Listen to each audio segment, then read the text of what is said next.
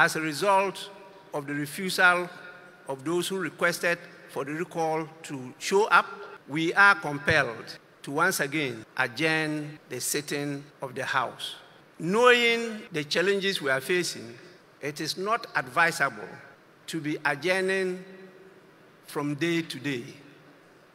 And so I'll proceed once more to adjourn the meeting indefinitely. And the meeting, this extraordinary meeting, is accordingly adjourned.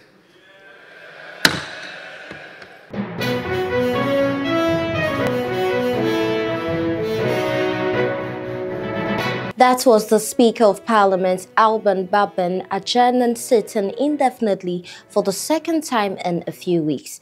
The House had been recalled after it was earlier adjourned indefinitely for the lack of quorum to take decisions. For today's sitting, the Speaker explained that he was adjourning indefinitely because there was no business paper presented by the Business Committee. The signatories who made the request have not shown up, and therefore matters that they wanted us to handle, which are admitted for the consideration of the Business Committee, are not on the order paper, and in fact there's no order paper for today because the Business Committee could not meet due to the absence of the people who requested for the recall. And as you can see, one side of the House is completely empty. In view of this, we have, as usual, got a quorum to sit,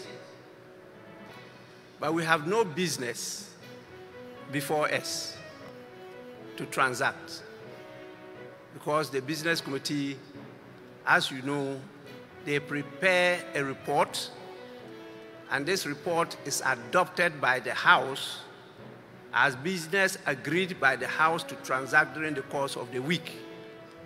In the absence of that, there is no other authority that can put business before you which you have not adopted to transact. In view of the failure of the Business Committee to sit, as a result of the refusal of those who requested for the recall to show up, we are compelled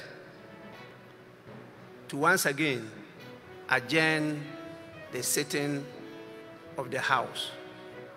And so I'll proceed once more to adjourn the meeting indefinitely. And the meeting, this extraordinary meeting, is accordingly adjourned.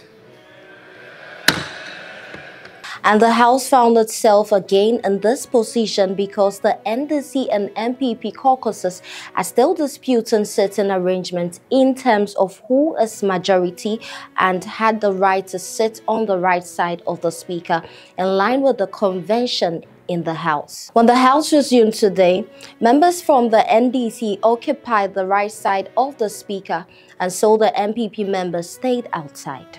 Please. It's not part of the duties of a Speaker to decide where an MP should sit in Parliament. It's not my duty. That determination in Ghana's situation, in various parliaments, these things we are talking about, majority side, minority side, don't exist any longer. The Speaker is not involved in this. After they have agreed on it, they then get in touch with the parliamentary service through the clerk, who will get his officer at the table together with the marshal, and they will get the names, print them, and place them on the various tables as decided by the various caucuses. The Speaker don't come in this. How can you call Speaker to come and decide where people should sit? It's not part of my duties. The NPP caucus addressed the press afterwards and blamed the Speaker for creating confusion in the House. Alexander Afenyo-Markin, leader of the NPP caucus, had this to say. Yesterday, Mr. Speaker himself, in his press conference in the afternoon, enumerated a number of things. Amongst them, he said he had not made a ruling. He told the whole of the country that he had not made a ruling. So, if he claims that what he did was a formal communication in response to a statement from the minority leader, then why is he supervising chaos in the House? What Mr. Speaker did today amount to supervising chaos and bringing the image of democracy to disrepute. The NDC minority members were all over claiming that we, the majority, did not attend a so-called business committee meeting that they called. Who are they? When did we constitute a new committee in Parliament? I chair the business committee of Parliament. And when the clerk to Parliament asked for the business committee meeting, I was very explicit that the subject matter of the recall, which was approved by Mr. Speaker, is a very matter for consideration. So there's no need to have another business committee. Business committee is to decide on the business of the House. On this occasion, you have made an application, which application has been granted. And the items that were approved were the very things to be decided on. So I directed that the order paper should be printed to reflect all those items. Fortunately, Mr. Speaker himself read the two letters, the first one and the second one that amended the first, and indicated to the whole country that indeed our deputy majority whip, the second deputy majority whip, had actually sent those letters to him. He acknowledged him as such. Clearly, the NDC is on a warpath. They want confusion in this country. They want lawlessness in this country. And all these are being supervised by Mr. Speaker. You see, Speaker is setting the country on fire.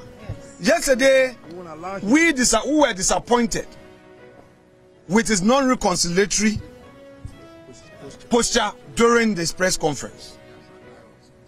Indeed, we, the majority caucus, call on Mr. Speaker one more time to demonstrate statesmanship. We want Mr. Speaker to know that although we were not happy on the day he was elected, some of our colleagues perhaps has seen something good in him. It wasn't the NDC that put him there for him to do the bidding of the NDC. Perhaps people felt that he could be someone who will bring all of us together. There are things that we cannot say into the camera. But Mr. Speaker is hurting democracy. Yes. What Mr. Speaker is doing is to rehearse what the NDC is likely to do should they lose power, to bring chaos, to cause confusion. And in sports, Black Stars coach Otto Addo has addressed the decision to leave Thomas Partey out of Ghana's 25-man squad for the upcoming AFCON qualifiers against Angola and Niger, citing private discussions aimed to protecting the player. I had a confidential talk with Thomas. I am the coach who always wants to protect the players, Addo told reporters. He added, I am not going to tell you the internal issue, but I made it quite clear to him. He wanted to come, but I made it quite clear why he's not coming. This comment suggests the decision was not based on Partey's fitness, but rather on a shared understanding to preserve the player's best interest. Addo further explained that the detail of their discussion would remain private, noting, it is difficult for me to mention all the things, so maybe we have to move on. Partey's absence from the crucial qualifiers has led to the reshuffle in the Black Stars leadership, with Jordan Ayew assuming the captaincy. Initially, Otto Addo had intended to appoint Partey as the captain for these matches to guide the team. The initiative was to make Thomas the captain to guide the team. Addo has looked to younger players like Mohamed Kudus to take on larger leadership roles, though he emphasized Kudus would need time to grow into the responsibility. The 25-man squad for the qualifiers announced on Thursday includes several players from Europe's top league with standout names like Premier League star Kudus, Ayew, Antoine Semenyo, and Fatal Isahaku, who are all expected to play pivotal roles. Defender Alexander Djeku and Kudus will support Ayew in the leadership group. Monaco defender Mohamed Salisu will miss the qualifiers due to a hamstring injury sustained in the 2-0 loss to Sudan last month. However, Lawrence Nathaniel Ajay returns to the squad, having recovered from an earlier injury that kept him out of previous matches. Ibrahim Osman and Joseph Pinto also made their return after both missed the Sudan double-header in October due to injuries. The squad sees representation from the Ghana Premier League as well, with Nations FC Razak Simpson, Samatex defender Isaac Afo, and Asante Kotoko's Emmanuel Entry earning call-ups. Ghana faces a high-stakes situation in these final AFCON qualifiers, first against Angola on November 15, 2024, away in Luanda before ending their campaign at home against Niger on November 18, 2024 at the Accra Stadium.